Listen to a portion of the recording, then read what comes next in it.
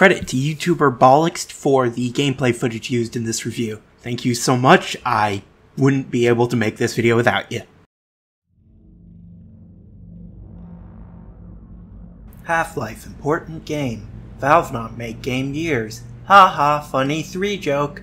Look, if you're online enough to watch a video like this, you're probably at least a little aware of the context behind the Half-Life series. Half-Life 1 was good, but old. Half-Life 2 was good, and less old. Half-Life 2 Episode 1 and 2 were short and supposed to replace Half-Life 3. Then, as we all know, the series disappeared for over a decade. The last official release with Half-Life in the name was in freaking 2007, and the last game reasonably taking place in the canon, Portal 2, was released in 2011, over a decade ago from now, and almost a decade before the series finally getting revived. There were a lot of reasons for the series' hibernation: ever-changing staff, shifting priorities, Valve's infamously lax outlook on game development, and of course the release of their digital game distribution platform that currently makes all the money ever. There have been things to whet the appetite over the years, Valve supporting mods of the source engine to no end of course, not to mention 2 fan games released on Valve's distribution service for actual money, one being an absolutely stellar remake of the original Half-Life brought up to the standards of the game's sequel, and the other being Hunt Down the Freeman, a game I don't own but will probably buy someday just to take the piss out of. Then, around 2016, Valve grew an interest in VR gaming, heavily supporting the HTC Vive, and in 2019 releasing their own VR headset, the Valve Index. However, they always seem to use the Portal IP to support VR, which admittedly makes some sense. The Portal series is, after all, based around a high-tech scientific company pushing the boundaries of what can be considered reality.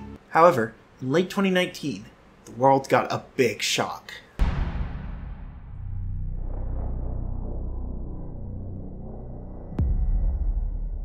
Half-Life Alyx was released in March 2020 for PC. The game is 100% in VR, working best on the Valve Index, but also compatible with the Vive, the Oculus Rift, and even Windows Mixed Reality, which I'm gonna guess most people watching this video don't even know exists. It's Microsoft's weird augmented reality thing that they eventually put out a VR headset for. Only for PC and Windows though, not console. So they're at the bottom of the totem pole for VR on consoles, with Sony at the top and Nintendo somewhere in the middle? What the hell am I talking about?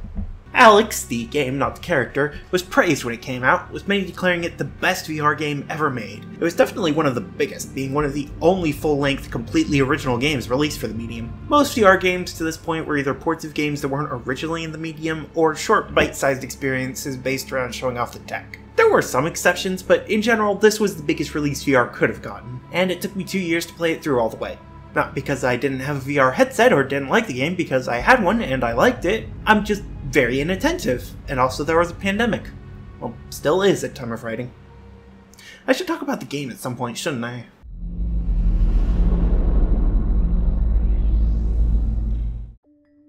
Half-Life Alyx is mainly set in between the events of Half-Life 1 and 2, closer to the latter than the former, and concerns the titular character journeying through City 17. I don't want to give too much of the story away, as this is an incredibly story-focused game, but as a brief sort of snapshot, the majority of Alyx's journey is through the Quarantine Zone, established by the Combine, the alien rulers of Earth and probably a million other planets, in order to, at first, rescue her father, the leader of the Resistance. Again, I don't want to spoil too much, so I'll just say the story takes a fair number of turns throughout, so don't expect to just be trying to save Eli for the whole game. The story of an interquel is always a tricky thing to balance, as you have to deal with the fact that, at least in terms of major world-changing events, you can't really do anything too new.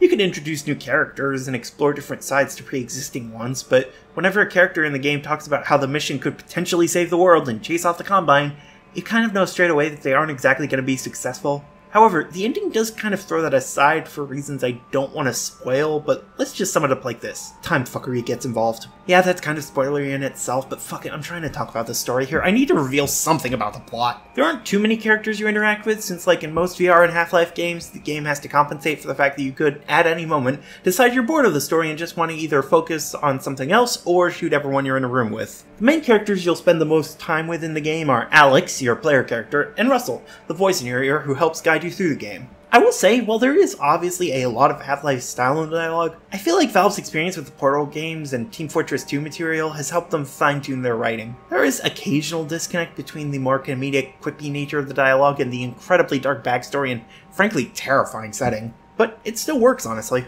I will say, while we're talking about dialogue, the voice acting can be a bit odd at first, especially if you're coming straight from Half-Life 2. Alyx and Eli have both been recast for this game, you see. Eli, unfortunately, had to be recast, as his original voice actor, Robert Guillaume, apologies if I butchered his last name, passed away in 2017. His replacement, James Moses Black, does a pretty good job, but doesn't quite replicate the original voice perfectly. Again, it's a necessary change, and Black did an amazing job as Eli, but the change is noticeable for fans. Alyx, meanwhile, is now voiced by Ozuyama Akaga. Again, sorry if I butchered that. Not completely sure why she was recast. Sure, Merle Dandridge is a couple of years older than Ozuyama, and maybe she was busy with Last of Us at the time, but I don't know. Whatever the case, I'd say Miss Akaga, why do I keep making myself say people's names, did an excellent job of replicating Alyx's voice. It is a little bit younger sounding than in Half-Life 2, which makes sense, but otherwise, gun to my head, I wouldn't have been able to tell she was recast. What was I talking about? Oh yeah, writing good, quite enjoy.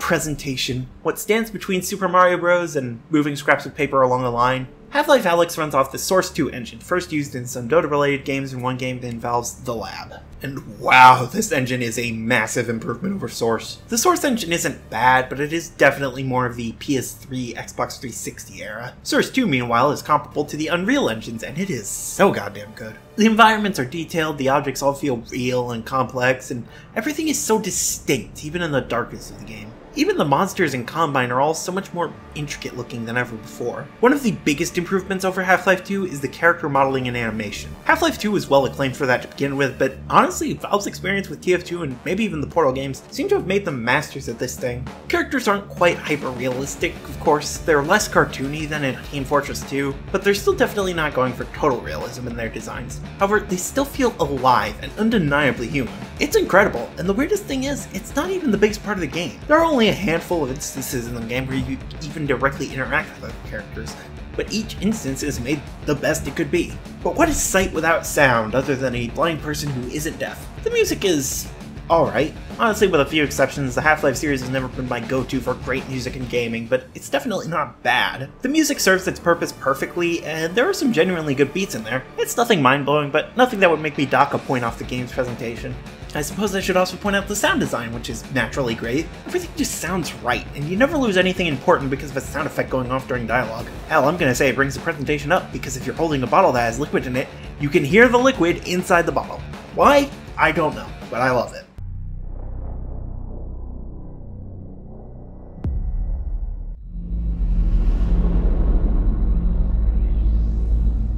Note going forward, I played this game exclusively using the Valve Index controllers, as well as the Index headset for my full playthrough. Your experience with the game's controls may be vastly different if you use Vive, Oculus, or Windows controllers. Half-Life Alyx offers a lot of control options. Even ignoring the disclaimer I probably just hit you with, the game offers choices regarding movement, combat, and even height. Personally, I used continuous movement based on head direction, snap turning at 15 degrees, and toggles for standing and crouching, as well as hand climbing ladders and getting lifted by barnacles. Honestly, the amount of options given is really admirable. Valve didn't want to leave anyone behind with certain control options. Unlike Boneworks, which seems to regard teleport movement options in VR like it's some technological roadblock, when no, we've been able to do continuous motion in games for years, you smug idiots. The option was put in place because a large number of people get motion sickness from continuing movement in VR. Acting like it isn't a problem outside of programming is just making yourselves look like self-righteous assholes. Sorry, just needed to get that off my chest. In terms of standard control, when working with continuous movement and turning enabled, you use the left stick on the index controllers to move forward, left, right, and backwards, while using the right stick to turn. If you have standing and crouching enabled, pushing the right stick in will have Alyx stand to her full height, regardless of the player's height or position, and doing the same with the left stick will bring the perspective much closer to the ground, similar to the crouch in previous Half-Life games. It all works really well together, the twin stick controls especially. I will say, since I had my snap turning so small, I had to hit the right stick multiple times to turn a good amount, but at least it meant I could fine-tune my turns when necessary. One complaint I do have, however, is the jump. The game doesn't have a conventional jump button, instead the jump function is closer to a teleport, which can give the player height or go over gaps. The problem is, with the standard control scheme, it's mapped to pulling the right stick down. This works fine enough, usually, but since it's mapped to the same stick used for turning, if you flick the stick for snap turning, it's sensitive enough that you'll probably end up jumping accidentally, which I definitely did more than a few times. It's not the biggest problem in the world, but it will affect you if, say, you find smooth turning to be the one thing that constantly makes you sick. Like me. However, movement is only half the controls here. There's also combat and physics manipulation. Early on in the game, Alyx receives a pair of quote-unquote rustles, also known as the gravity gloves. These allow the player to grab any object within range and pull it towards themselves. Honestly, it works shockingly well. The pull can even avoid certain obstacles between the player and the object, and it pretty much always takes the same amount of time between pull and grab. So once you have the rhythm down, you can do it without even looking at the object. It's all incredibly smooth. However, while one hand does that, the other tends to be busy with the firearms. Gunplay is incredibly smooth in this game. Over the course of the game, you get access to 3 guns: a pistol, a one-handed shotgun, and a combined SMG. Each has their own ammo, as well as 3 or 4 upgrades each, and they all work incredibly well. I did occasionally have trouble aiming the guns, at least before getting the sights for each one, but to be fair, that might just be because my hand-eye coordination is non-existent. Overall, it feels amazing. Unfortunately, in this section, I do feel the need to bring up a couple major glitches I ran into, one of which I unfortunately can't show you because I wasn't recording when it happened. Basically, at this point in the final level, while trying to turn around, I accidentally jumped about 3 times and ended up clipping out of bounds, where I went flying off, possibly forever. Honestly, this one wasn't that big a deal, since the last checkpoint was only a few feet back, so reloading didn't cost much. More annoying was a glitch I encountered late in the game, but while firefights was still very much a concern, where the SMG just broke. One of the upgrades I'd gotten allowed it to hold more than 1 cell of ammo at a time, but the gun's model got frozen in the open position. Reloading a save had to actually be closed at least, so I could use the cells inside it, but hitting the open button meant it was stuck open and I couldn't even load new cells in. Not only all of that, but because of the weird checkpoint and quick save system the game uses, the only save I had from before the glitch occurred was almost half an hour and multiple extreme set pieces back. I managed to power through to the end anyways, but it was definitely a mood killer.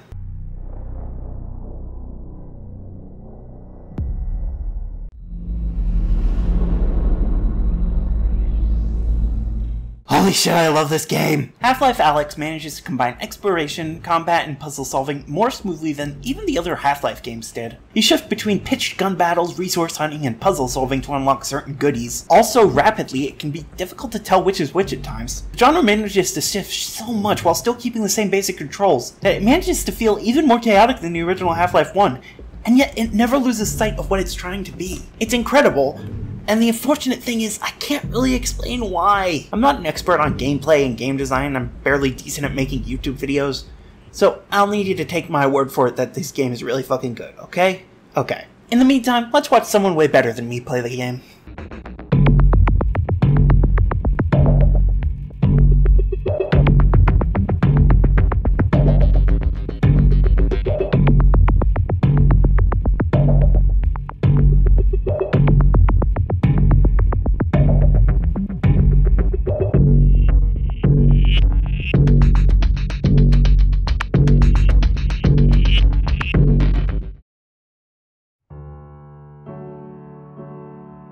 Question. If and when we get the next Half-Life entry, presumably Half-Life 2 Episode 3, should it have VR compatibility? I ask because one of the most consistent statements put out by the creators of Alyx, the game, and the character, is that the process of making a full VR Half-Life game mainly focused around making it tailor-made for VR. We've definitely had games converted to VR from non-VR in the past. Bethesda ported Skyrim and Fallout 4 rather infamously, and Subnautica has a VR version bizarrely enough, but Valve seems determined to make their VR experiences fit VR as best as possible. And that means if we do get a non-VR Episode 3, we probably won't get inbuilt VR for it. And that's kind of a shame, because I honestly feel like the transition to VR has done wonders for the series. This is one of the best games in the Half-Life franchise, arguably one of the best games Valve has ever made, and I really do hope we can get a lot more experiences like this in the future. I freaking love this game. Can you tell?